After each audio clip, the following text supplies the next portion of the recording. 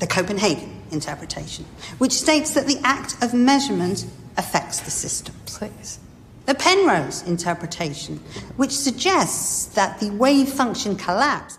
Just to confirm, yes, you're in the right place. This is Skeptiko. This is yet another movie clip I'm playing for you. This is from Devs, a series on Netflix. Like, this is really super duper mainstream. And like right off the bat, they are talking about the most fundamental issues of consciousness, AI, how robots are going to take over the world, which of course that's true, but also how robots may be creating a simulation that we're living in and all the rest of that shit. That if you're into that stuff, you better be into it. It's the biggest thing, right? And it's directly relevant to this amazing interview I have coming up with Andrew Smart, who's written a book on all this. So back to the clip. I want to talk to you about the von Neumann-Wigner interpretation, which states that human consciousness is the key modifier in decoherence. Are you fucking kidding? Katie. You're offering a lecture on von Neumann-Wigner? Are you serious? Half the people in this room are undergrads. They might actually believe what you're saying. There are many interesting conjectures within the theory. It's dualist bullshit, which is the worst kind of bullshit.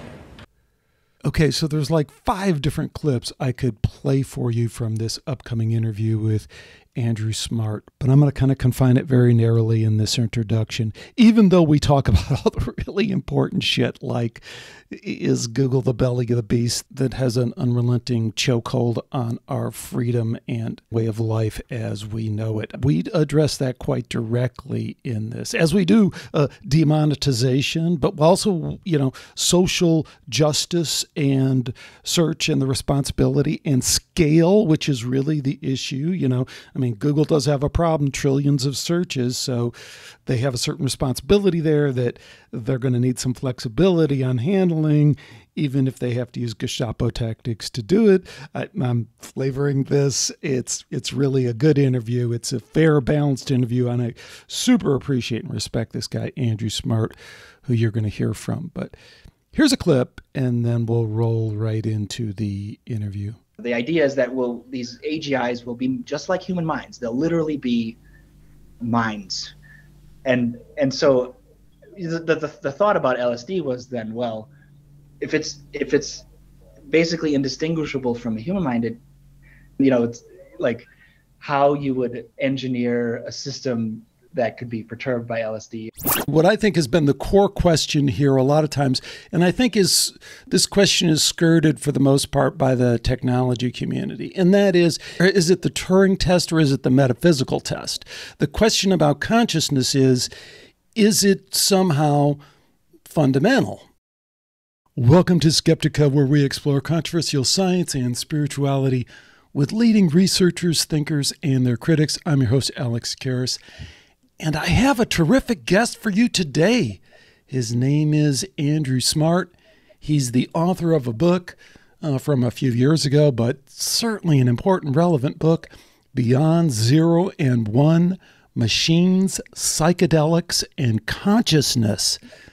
Let me read for you a little bit of background on Andrew. You're going to be blown away.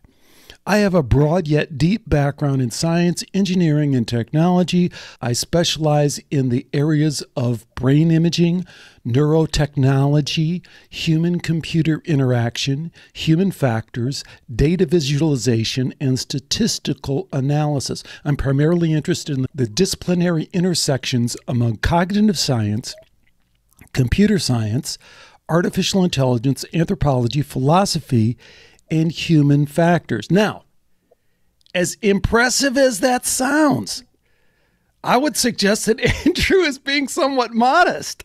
I mean, when you look him up, let me pull this up, on Google Scholar, I mean, man, a lot of peer-reviewed, very important papers.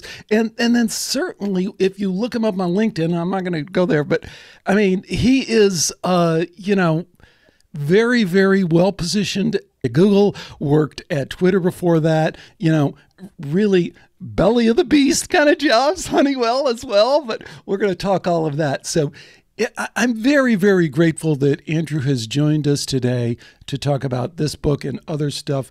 Andrew, thanks for being here. No, thanks for having me on. I'm a little embarrassed by the introduction, but thanks.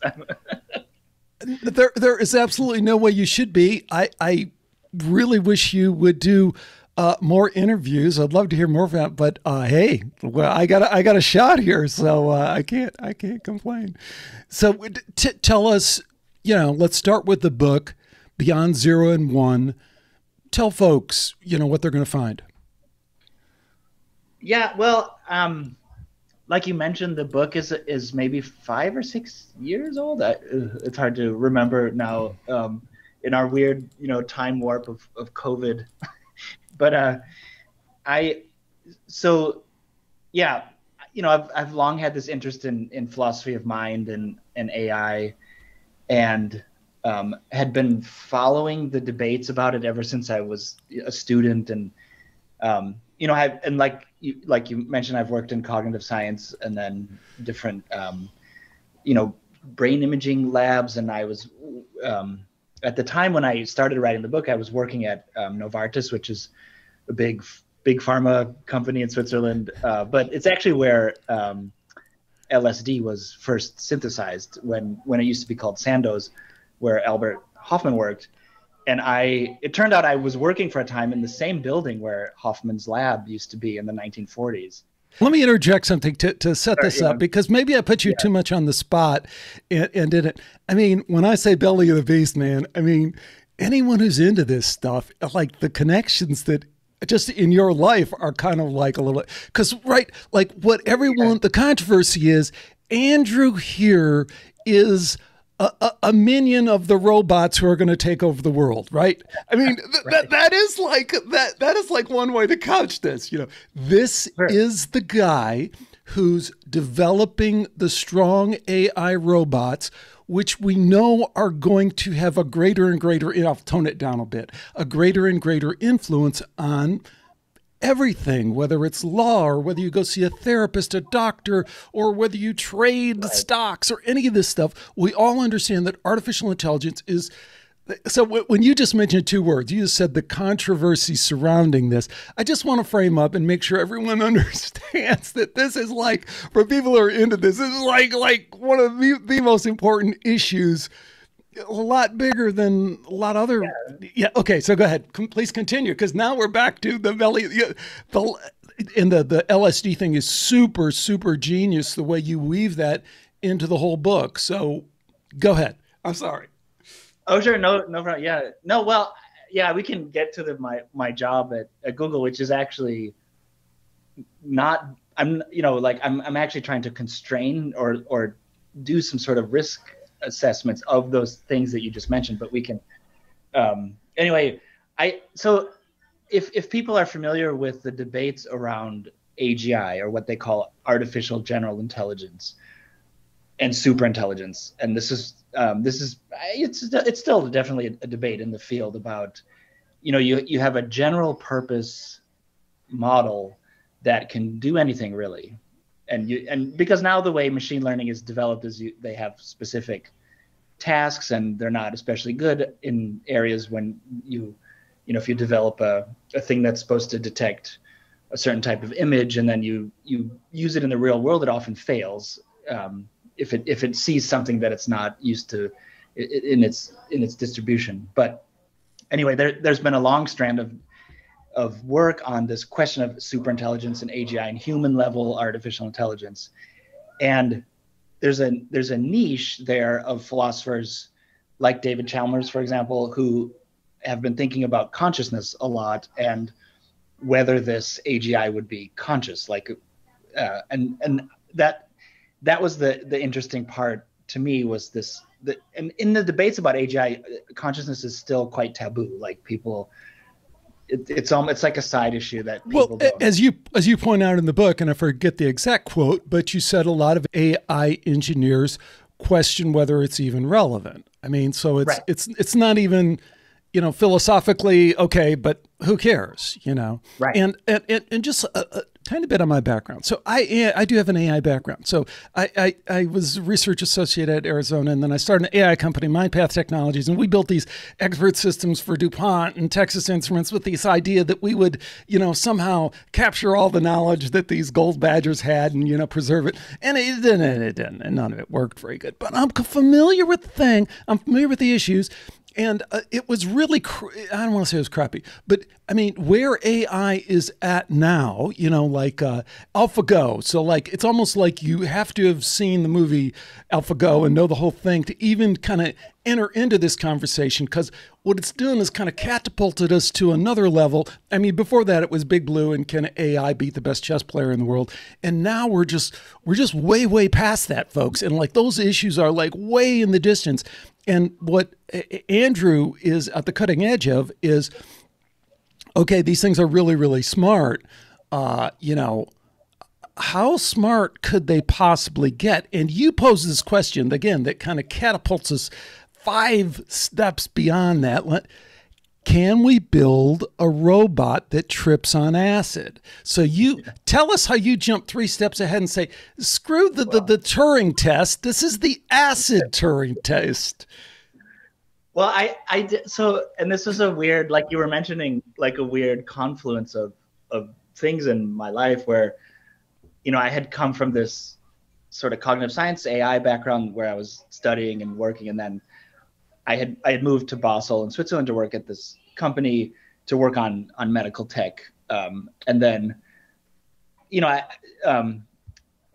on the tram one day, actually, I had been reading stuff, and then, I just had that thought like you have in the shower, like, what could an AI trip on? I had been reading a lot about psychedelics. I have my own, I've explored psychedelics in my past, and I had read Albert Hoffman's book, and I found the whole history of LSD super fascinating, and it's kind of a lost history, especially in mainstream culture. It's a very underappreciated story. Can you talk about that a little bit? Because I think your insights in that, or your telling of that history, is super important, and it's brilliant because it goes beyond psychedelic experience, right?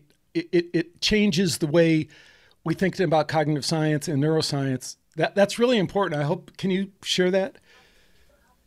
Well, yeah, and so the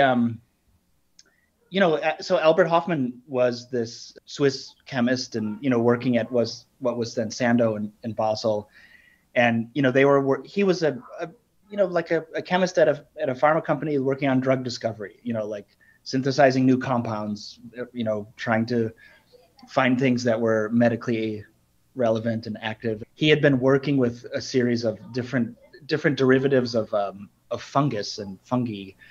And this, actually, it's kind of a toxic thing if you get too much of it. But I think originally they were working on sort of respiratory. They thought this was good for respiratory issues, and he had been working on this. And the story is that at some point he had synthesized a bunch of these different compounds, and the 25th one that LSD 25 as it was called. Somehow in the lab one day, he accidentally got some in his system. Nobody knows quite, it got in his hand, got in his eye, but he had about an hour or two where he saw these vivid colors. He felt really strange. He had this strange episode. He initially thought maybe this was chloroform that he had accidentally ingested because they used that as a solvent. But then he thought this was really odd. So he went home, and then he said, well, maybe it is this stuff, this lysergic acid diethylamide. And so he planned a self-experiment so he went home, and then he's like, and so he synthesized some more, and he thought he was just making the tiniest dose that would do anything. He didn't even think this would do anything. And it turned out this is actually a pretty good dose. So he ate it, and then he had, then he tried to ride his bike home from the lab because he started he really thought he was going to die. He was seeing devils, and he has, he writes that he tried to ride his bike home. He had no memory of moving on his bike, but suddenly he was at his house. And anyway, he had this kind of, the first acid trip, and that's why we call it an acid trip, because he was the famous bicycle trip. And actually, every year in Basel, there's on the date when this happened, there's a bicycle tour from around Basel to where he lived. Yeah, it's kind of a. But so he reported this to his superiors, and they were all skeptical, and he was like, "Well, try some," and everyone realized like this is a very potent thing because it was such a tiny amount of active stuff that gave you a trip for 8-12 hours. And yeah, that started a real serious drug development. They did animal studies, they did human studies. It looked really promising for treating alcoholism, for treating depression. There were thousands and thousands of studies done and papers written.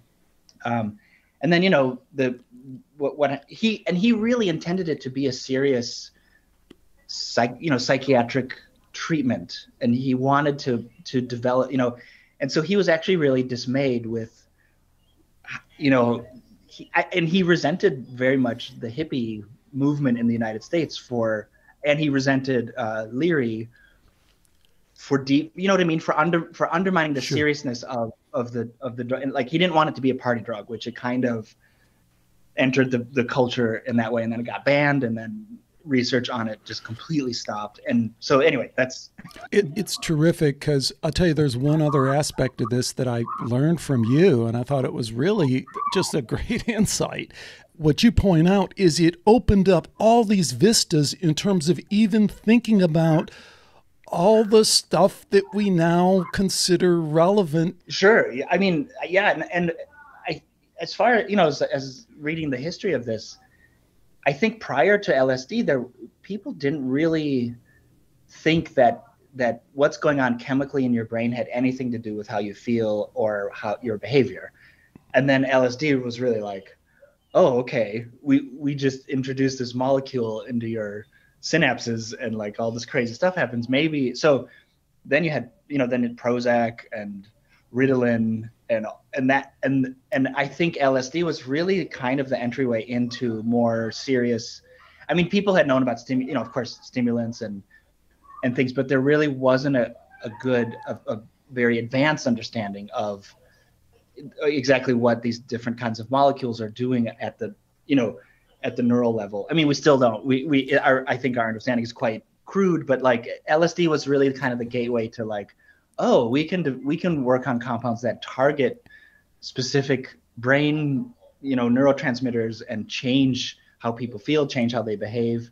And I think LSD was really, and that's kind of a lost piece of medical history too. Absolutely. Absolutely. LSD became such a crazy taboo in the United States, and around the world. Yeah. And then what your book traces is like, okay, so that's one gateway. And then AI and its power to kind of do stuff that we think is pretty smart, and play chess and go. Don't play online poker, people. You're playing against robots. You're just going to get wiped out. But I kid, but not really.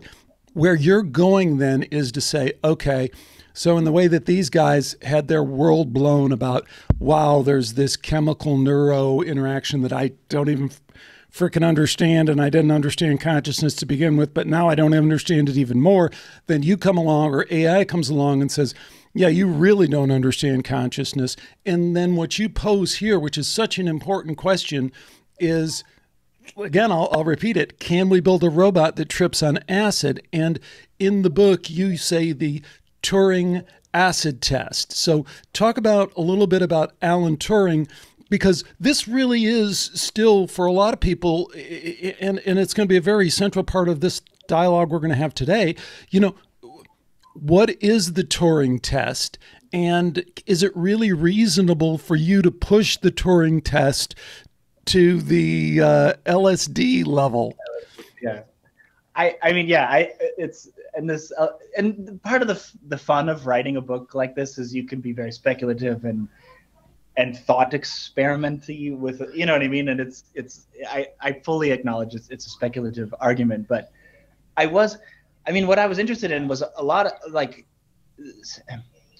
so there's a lack of discussion of consciousness in the AGI world. It's like we're going to create these human level intelligences, and people don't really, and to me, and coming from a bit more of a human cognitive science background, philosophy of mind, where consciousness is a central problem for a lot of thinkers, and there's this, and what is the relationship between intelligence and consciousness? And so I was questioning, like, can you have a human level intelligence that's not conscious? I'm still very skeptical of that. Like, I don't, and so even in neuroscience, we don't know what the relationship is between intelligence, whatever that is, and consciousness, whatever that is. So I wanted to take, but then I did want to take the sort of strong AI thesis that were made, that the idea is that these AGIs will be just like human minds. They'll literally be minds, and so the thought about LSD was then, well, if it's basically indistinguishable from a human mind, it must have this other property of, like, you must be able to alter it through these, it's a leap, and it's like how you would engineer a system that could be perturbed by LSD, or like, but this gets back to these debates in philosophy of mind about, there's the functionalist thing where it's like the medium, if it's biological neurons or silicon-based artificial neurons, doesn't matter. It's what's important is the way that they're set up and the algorithms that run.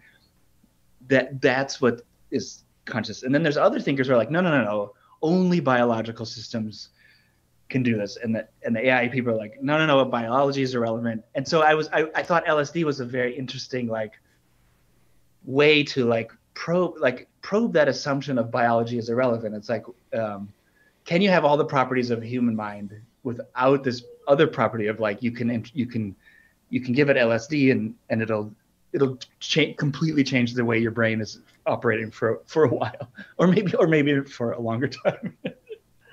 It's very exciting. It's a very imaginative way of kind of framing the problem. If I can go back, I just want to make sure that we don't lose everybody. The Turing test was basically, as you were kind of alluding to there, it's like, if I can fool you into thinking I'm intelligent, then I'm intelligent.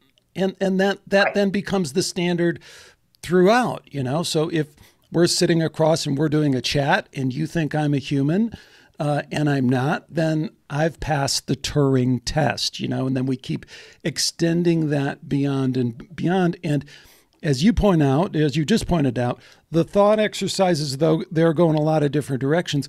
But where you took it with the acid thing or the LSD thing, I think really gets to what I think has been the core question here a lot of times.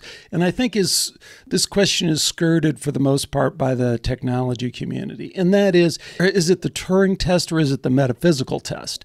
The question about consciousness is it somehow fundamental? So, back when quantum physics happens, if you will, you got some of the greatest scientists, physicists of the world, the Max Plancks, the Schrodingers, the Niels Bohr, they're saying, fuck it, guys. You got it all wrong. Consciousness is fundamental, and matter, which you guys are so interested in, you AI guys are so interested in, is somehow emerging is a bad word, is somehow coming out of consciousness. And now I have to add that this really needs to be something that we wrestle to the ground too, because on this show, I got 200 shows exploring that. And I think the best way to explore that is through looking at some of the fundamental questions, assumptions we made about consciousness. Start with, does consciousness survive death? So go look at the near-death experience science, go look at University of Virginia and the reincarnation science, go look at all that, and you come back and go, okay, yeah, kind of pretty well case closed. Consciousness seems to survive bodily death, and that would definitely throw us in the metaphysical camp. So how do we even hold on to the materialist science, consciousness is an illusion? Is that really viable from a philosophical standpoint, or not just philosophical, given the evidence we have? Yeah, that's an interesting, and I haven't thought too much about that in terms of those questions, it's definitely like in the book, I was kind of trying to argue against the inherent dualist, I think, tone in a lot of the AI thing, where like consciousness can be embodied in any medium, or if it's silicon. And I don't, and yeah, that's a I don't know what I think about consciousness surviving death, and like I'm ignorant, you know what I mean? Like I don't have a strong. Let me ask you this question though about that. Yeah. I'm going to persist on that a little bit further. Yeah. Isn't that the question? I mean, if we were going to not the question, not like, oh my God, I have to know but from right. the standpoint of reducing it down to the kind of most parsimonious way to determine one or another. I mean, I think that's how I got there. I didn't start there with that question. I started with psi and parapsychology and how do those guys at Princeton get that random number generator to swing a little bit more 50-50 that way. And then I got to some point, I go, well, screw all that. I mean, here's the simplest question. Does consciousness survive death? If consciousness survives this bodily, biological thing, well, then, it kind of answers that question. So philosophically, doesn't that question kind of cut to the chase?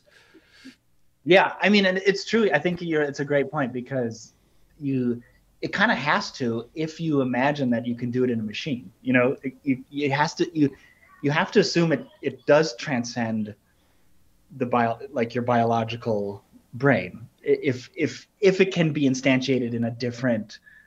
Yeah, and so it's a very good point, and it's an interest, and I agree. I mean, there's, Camus was like, the only serious philosophical question is suicide. And exactly. Right. If you think your life was worth living, that's everything else is kind of a game, he thought, So I don't, I have to say, like, philosophically, I do tend toward more this tradition of, I guess, realism, or like science, you know what I mean? The objects of scientific theories are, and but I would definitely lean toward this, like there's some mind independent world, and science tells us something about it that in the vaguest, weakest form of that argument. But I completely acknowledge that that's a metaphysics in itself, where you say, right, science is about trying to understand and I agree, like you were talking about the quantum thinkers and quantum physics, where that it does throw all that into question, where you can't really separate what you're observing from the act of observing. Like there's so. But I got to return to, because I think you've added a really, really important, like you said, thought experiment exercise with the acid thing, and I want to return to that. What is your final conclusion on that in terms of playing that game? Is there some future where some artificial intelligence, could it pass the acid Turing test? Well, yeah, and I think this problem of people working, there's people, that are interested in AGI and who are working on it, and are really trying to create a human level system that has human level intelligence. And and again, this question of would that thing, whatever it is, have subjective experience, or some kind of, and I definitely think a way to probe that would be to try to perturb it the way LSD perturbs our subjective experience. Like it completely, but there's a very difficult way, and this is what's very interesting to me, is it's really hard to objectively verify that, like, you're tripping on acid. They do studies now where they give people LSD or psilocybin, put them in the brain scanner in the fMRI machine, and you lay there and you report what you're like. Oh, I'm seeing colors, I feel disembodied, my ego's dissolving. And they can track, then you can definitely track, like, okay, your anterior cingulate is shutting down, your prefrontal cortex is shutting down, your you know what I mean? Like you can, and then they can compare like a person who's sober, and you can get an idea of what's going on in the brain. But how this relates to the subjective experiences is still very, you can like they do these studies where they try to reliably correlate like this is happening in this brain region, and this is what the subject are reporting. And so in a computer system, again, you'd have the same problem of the computer system might be saying, hey, I'm conscious, don't hurt me. How would you know what I mean? Like, here's where I thought you were going with that when you started talking about the imaging stuff, because this is very kind of an interesting topic in the consciousness field, right? Is because they do that imaging stuff, that fMRI stuff, and Nutt, I think, is the guy's name in England who really kind of started it. David Nutt, is that it? Yeah, David Nutt. Well, what they found is very counterintuitive. I mean, the subjective experience of tripping on psilocybin is, boom, fireworks are going off. So the expectation was we'd see the brain lit up like a Christmas tree. And what they find is the opposite. They find a reduced activity in all these areas. And it supports the notion, which I don't know how this fits into your model, is that, this is kind of this transceiver, the brain is a transceiver of consciousness. Consciousness is vast, immense, beyond we can describe, and we're somehow filtering it through this. So when you talk about perturbing the system, the AI system that is now instantiated in this little bit of silicone, we still come back to the same question: is God is up there running consciousness and flowing it through all these things.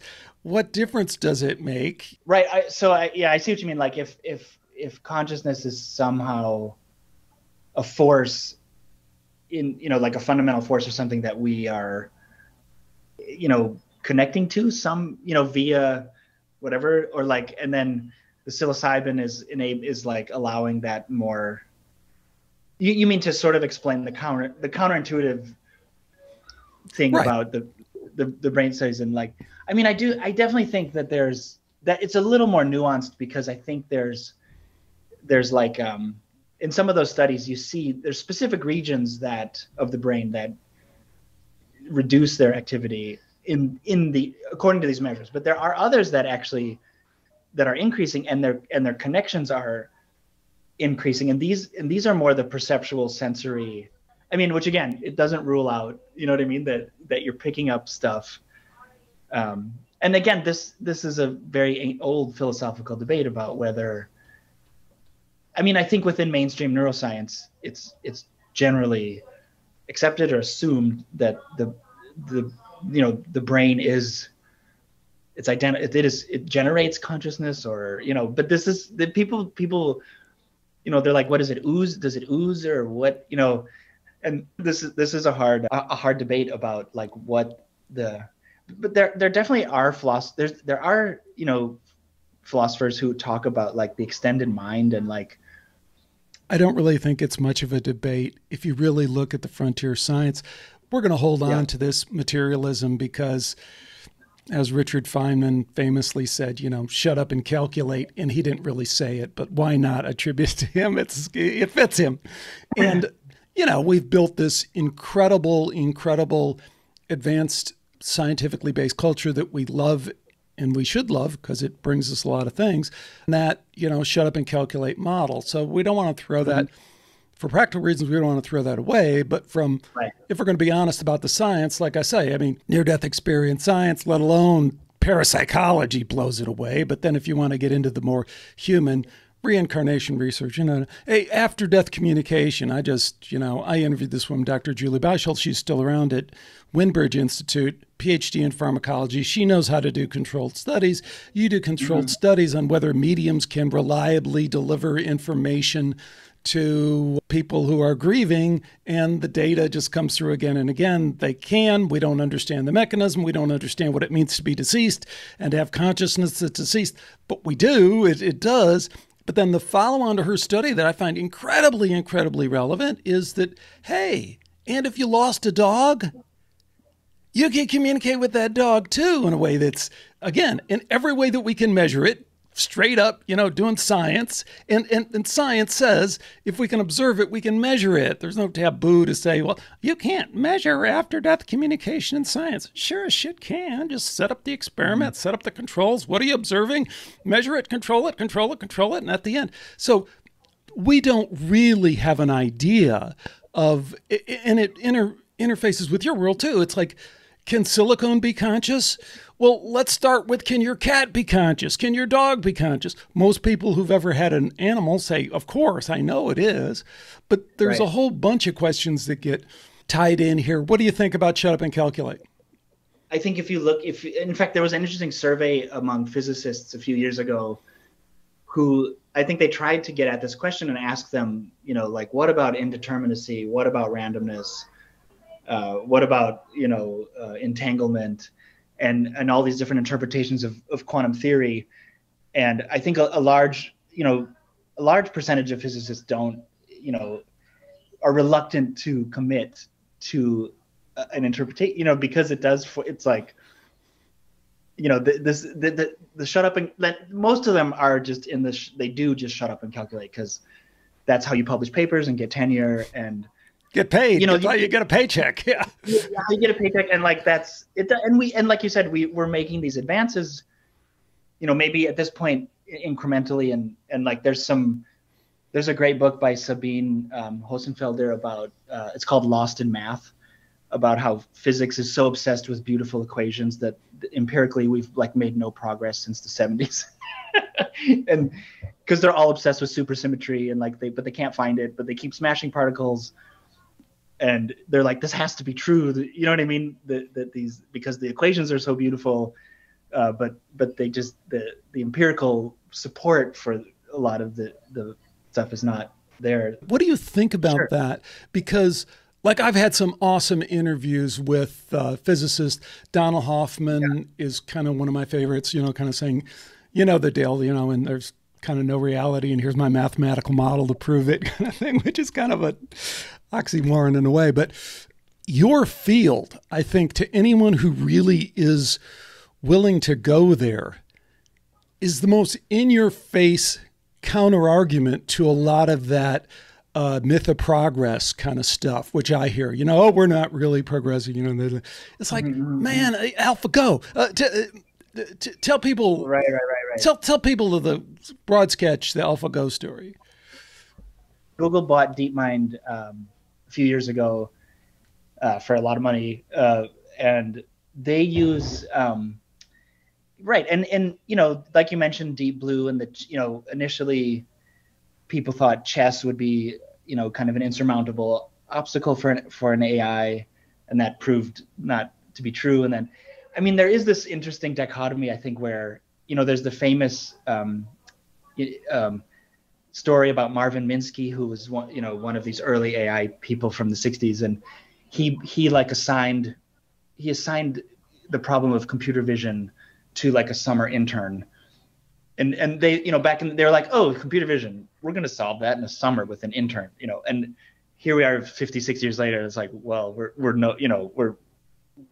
closer, but like it's and so the problems that we thought were going to be really hard, like chess and Go, turned out to be easier than getting a robot to like open a car door. Like I don't know if you follow these DARPA challenges or like, you have these Boston Dynamics things with the dancing robots, but like we're very far away from having a robot that you could say like, oh, go to the fridge and get me a beer. There's no robot that could do that without destroy. You know what I mean? Like it would have to be like this very controlled so like now, just the stuff humans take for granted in terms of motion and moving around are like insanely difficult from a robotics and like but then anyway, AlphaGo is this very old game that's very complicated. It has a lot of dimensions and possible moves, and everyone's like, oh, okay, chess is relatively simple actually. If you can just, it's this combinatorial problem of all the rules, and like if you have this massive supercomputer, of course it can churn through all the possible moves in milliseconds while a human can't.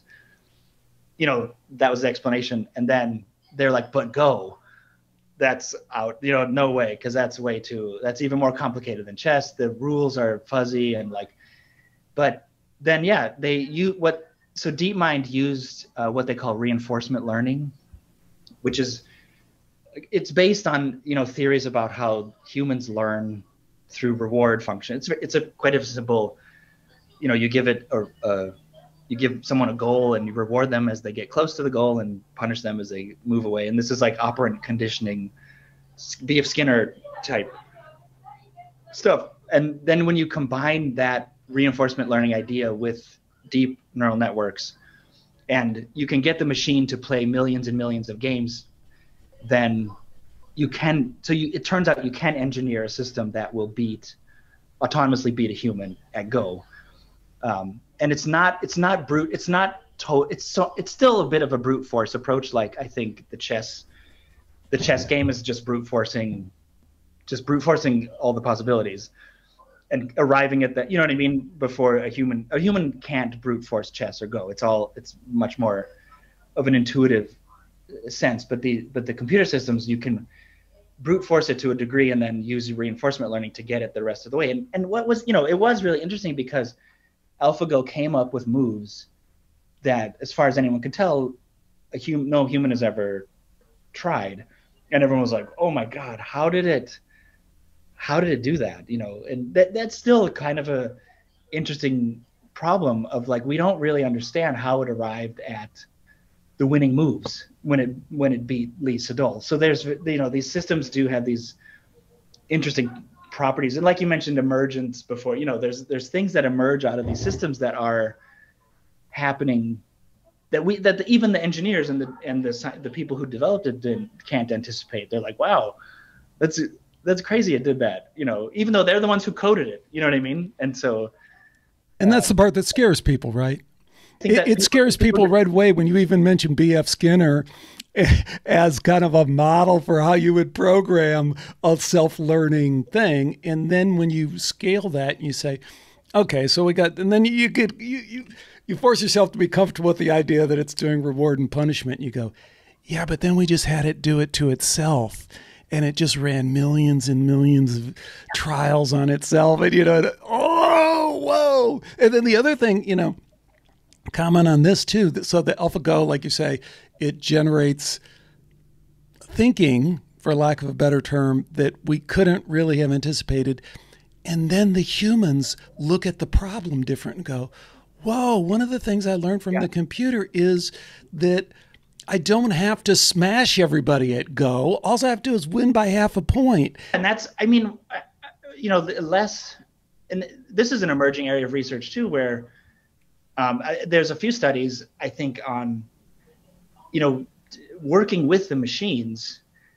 So the machines alone have faults and weaknesses and blind spots. Humans have faults and weaknesses and blind spots. And the idea would be when you work together, like if you work together, like a human AlphaGo system would just be completely unbeatable. And this is the thinking with diagnostics, or like, let's not say like, oh, radiologists are irrelevant now or obsolete because we have deep learning on CAT scans, you know, and it's turned, you know, there's a lot of studies showing that there's a lot of weaknesses with automated diagnostic systems. But then, like, let's have a human there, and let's use the things that the human can't do, which is like shuffle through gazillions of data points and process all these images and look for patterns. But then you know, complement that with the human ability to see, still to use intuition and judgment and like so, you know, social context and all of the things that we still don't know how to get a computer to understand. And so it's this hybrid, you know, like this sort of hybrid, you know, I think there's people are like, oh, the machines are going to take over, and it's like, well, no, I mean, we should cooperate basically because yeah, like with Go, where it's like, oh, the machine showed us something that that never occurred to humans, you know? Yeah. Although, you know, all those things kind of break down because you say, well, that's clearly that's an intermediate step, right? I mean, and we've seen those steps before. So, which kind of gets to the belly of the beast questions that we really do have to talk about, because, I mean, folks, again, I'm telling you, you don't know how awesome it is to have Andrew Smart with us today, because he is at the edge in his job at Google and his job you were at Twitter before that, right? Yeah. I mean, these are really the cutting edge, the cutting edge of these kind of questions, because you're now looking at it from a social, ethical, legal kind of perspective. And we can really, put the boxing gloves on about that and have completely different opinions about where it's going. But we cannot disagree that that's where the action is. So frame up, what you do, what you have done in the past. I think you have a little bit of a different job at Google now, but those issues, I mean, the good and the bad, let's make sure our search is socially just, and the bad, let's censor the shit out of anyone who doesn't agree with us, and those would be the two polar extremes. Yeah, and that's really what I think that with any technology, in history, you've had this, rapid advancements, and then you typically have catastrophes and disasters, which lead to people going like, oh, we need, like, for with aviation, within 100 years now, flying used to be this kind of fantastical, crazy dream, and now it's like this mundane thing that everyone totally takes for granted. But it took decades of manufacturers, of companies and governments and regulators working together to make commercial flying safe enough where people are like, oh yeah, I hop on a plane I don't even worry about it. But that behind the scenes, it's this very, very complicated, constant vigilance type of safety practices that have been learned over decades. So just for example, and so with AI and machine learning, it's a similar thing where we're in this rapid expansion of investment, and everyone is like, this is amazing stuff, and we're going to, and now we're kind of coming to terms with, like, there are downsides, there are risks, and we need to understand better how these systems, especially on a scale of Google, how do these things interact? How do these, how are they influenced by society? How do they change society? And how do we prevent harm, basically, from these things, or how do we govern the development of them responsibly? Basically, that's and again, these are hard to define and hard to. Let me frame it up and pin it down in one way, and it would be the freedom of speech, censorship, freedom of the press issue. So this is a fundamental issue here. You got some people on one side saying, these are platforms that we would consider throughout our lives as being freedom of the press, that somehow there is free speech being done there, and that should not be inhibited in some ways. And all this stuff gets very fuzzy. So if we just frame that as the problem, then I thought, well, what we should probably do further is have you help us understand your problem from an AI standpoint. I mean, you're talking about lots and lots of data, content at a level that's unimaginable, and lots of legitimate concerns. You have illegal activity, you have activity that anyone would find morally reprehensible, people trafficking kids or exploiting other people and stuff like that. So what am I missing in terms of framing kind of, okay, here's the issue, but then here's what people maybe don't appreciate about how hard that is for you as a Google guy? Yeah, well, I agree. I mean, and there's, there's definitely very tightly regulated things where, you are obligated legally to get rid of certain types of things, and so, but then I agree that the free speech question is very hard. And like you mentioned, I did work at Twitter for a year right after the election, and when it was like, misinformation was suddenly, like, what is, no, that really blindsided the tech industry. That would be really highly controversial, right? That is the belly of the beast. I mean, misinformation was and is the question, one guy's misinformation is another guy's information. So, yeah. Right, exactly. And that's where all these questions of like, what's our shared reality?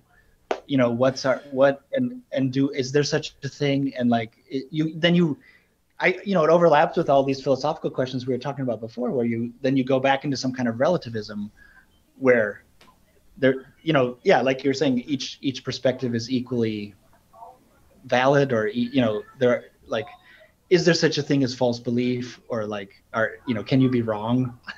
And I think the scientific spirit would be like, yeah, everything is probably wrong, and you should keep trying to prove yourself wrong. And that's and Feynman, I think too, like you mentioned before, would be a very strong proponent of like, you should be absolutely prepared at every moment to reject everything you think, and so given that, and then there's debates about like, okay, so what counts as evidence? And you can't interpret your evidence unless you have some kind of theory about what you think good evidence is. But anyway, sorry, that's no, that's spot on. If I can, I'll kind of frame it up even in a more concrete way, just so we're all talking about the same thing. Let's say the president came out tomorrow and started beating the war drums against China, which is completely just a thought experiment, but he's not announcing we're going to war. He's just going, man, fuck those Chinese, and, Taiwan, we need to, and just starts doing all the stuff that various administrations have done over time and will do so let's say the day after that, our friends at Google, YouTube, Facebook, Twitter kind of independently announced that, hey, we're really down with the president on this. And as a matter of fact, people who are against this policy, all you commies out there and all you, China lovers and all that stuff, just expect, but let me put you on notice, we're really down with the president's new position. So the reason that thought experiment, here's the thing that kind of grabs me, is 10 years ago, we'd all be like, you can't do that.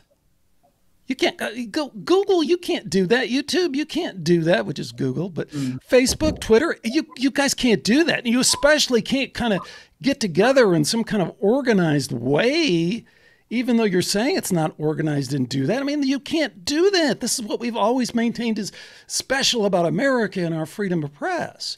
So I guess the pushback, and I'm going to be the one pushing back, is when I hear you talk about wokeness issues and social justice and all of that, I'm like, screw that, man. Stop censoring people. Or at least be transparent. Yeah, I mean, the transparency issue is something we work a lot on, and what the thing is that it's really an issue of like, and again, I'm not in that position where I have insight into that.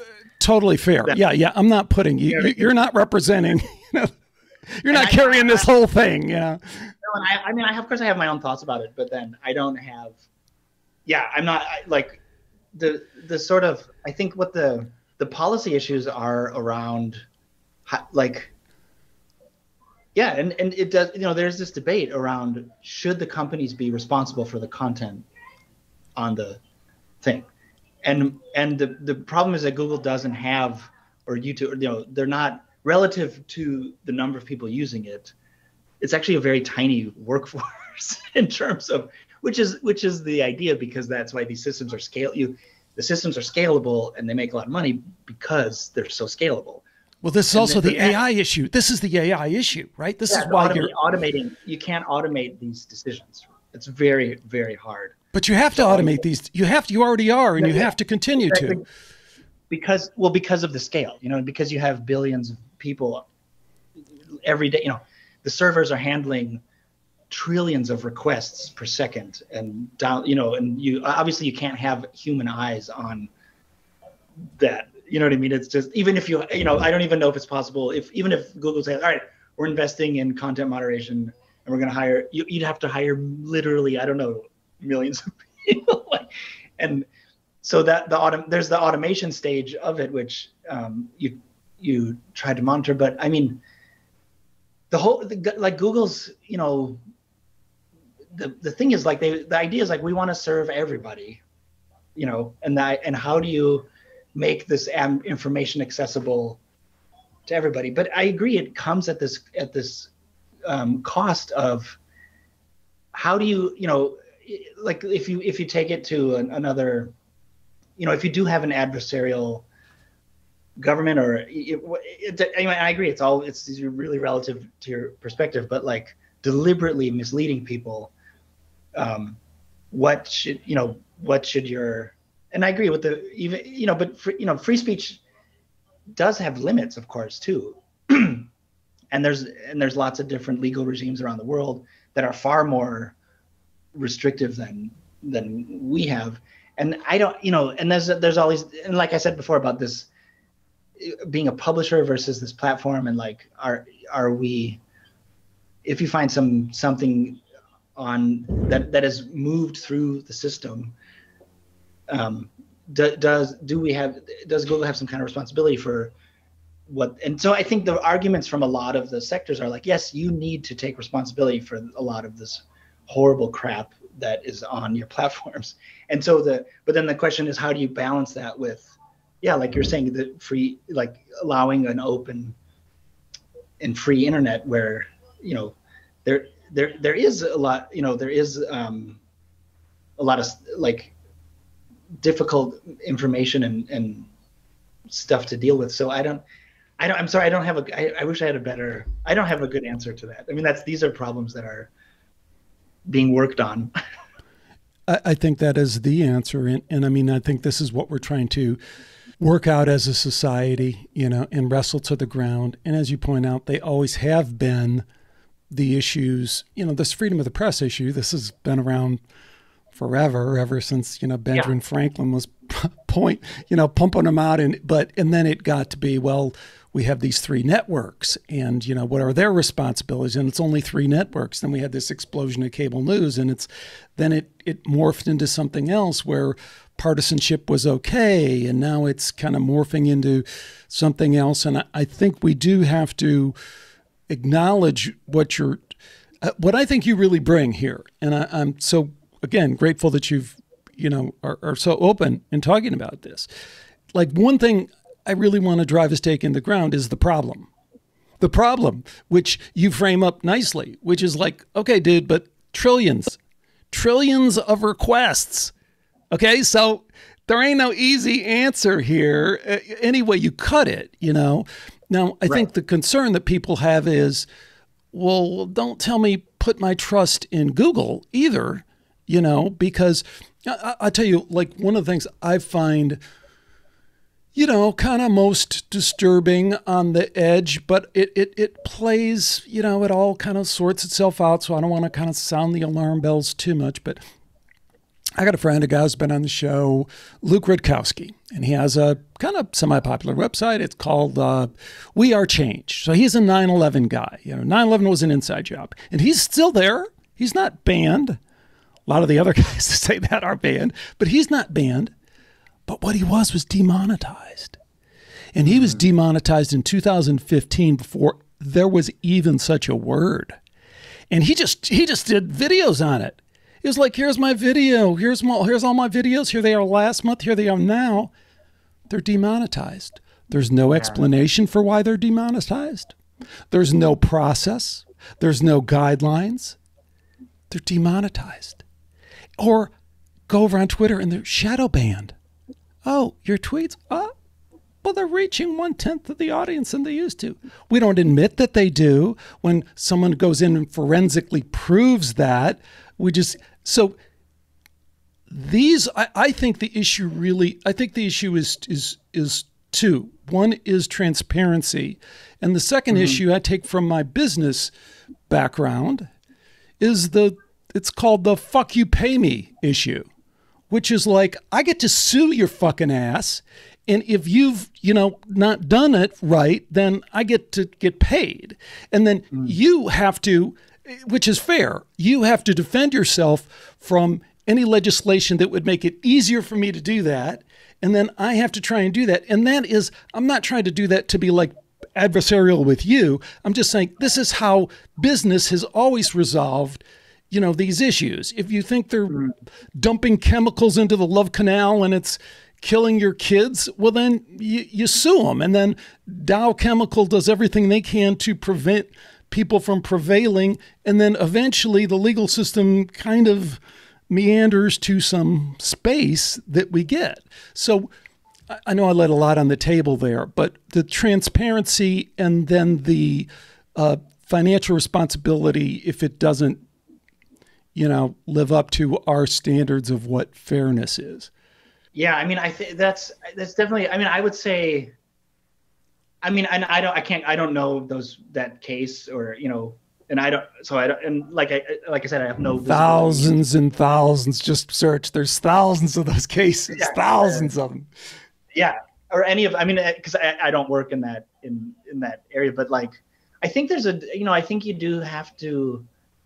And this is, again, where the difficult part about the shared reality and like have some kind of standards for what you, and again, it's a conundrum because like the scale and the size of Google is, and the idea is like to be able to serve everybody, but then coming up with like responsible, like what are the guidelines, what are the standards for what kind of things can live on the platform.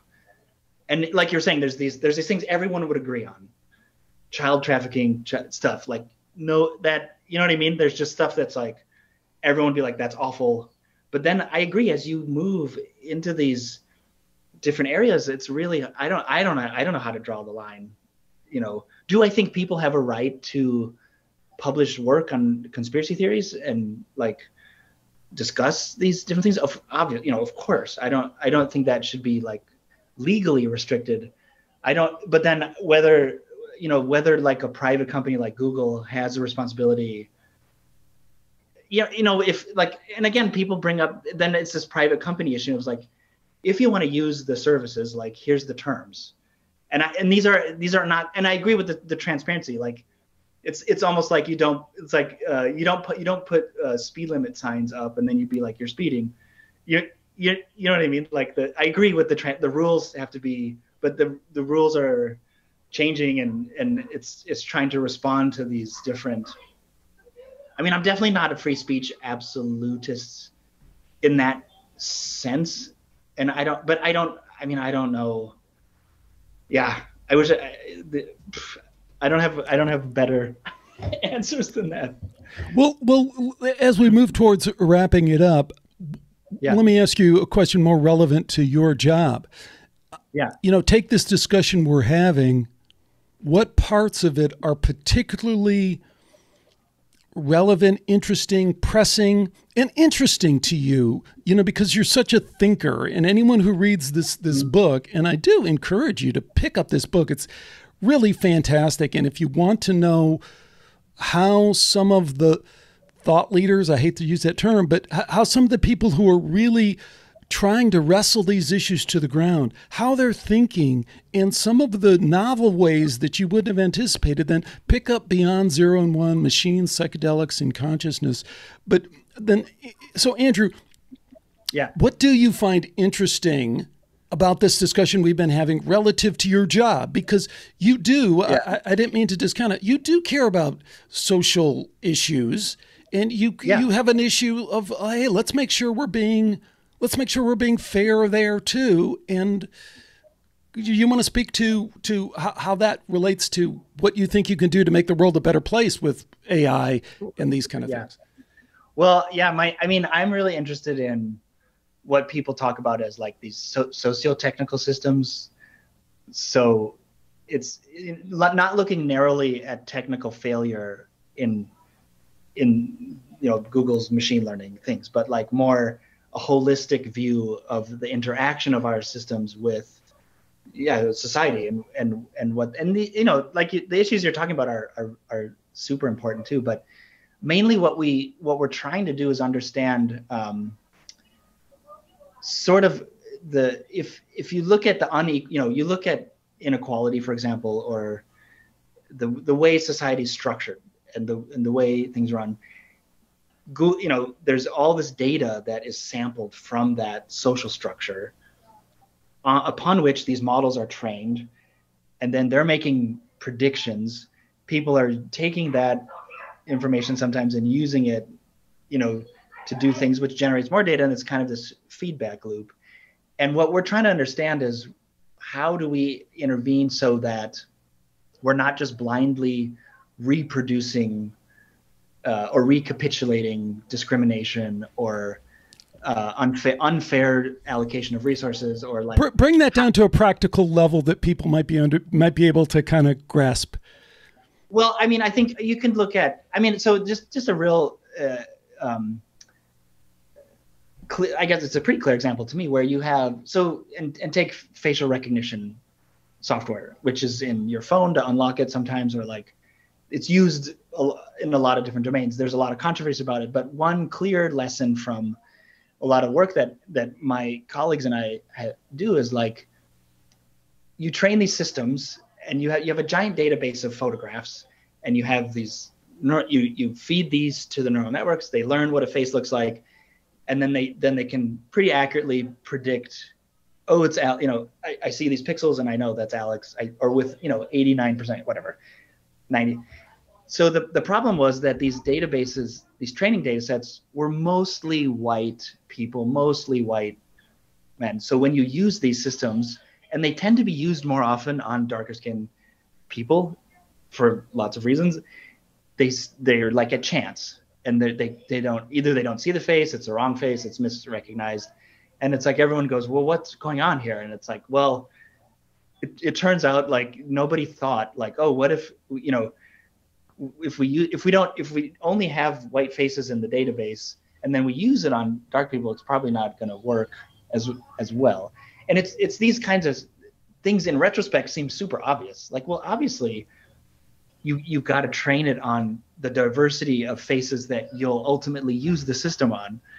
But these are not things that people had to force. And so what we're trying to develop is, like, for these systems, like, are these things kind of representative of the people that will be interacting with this, and will it work for them in the same way?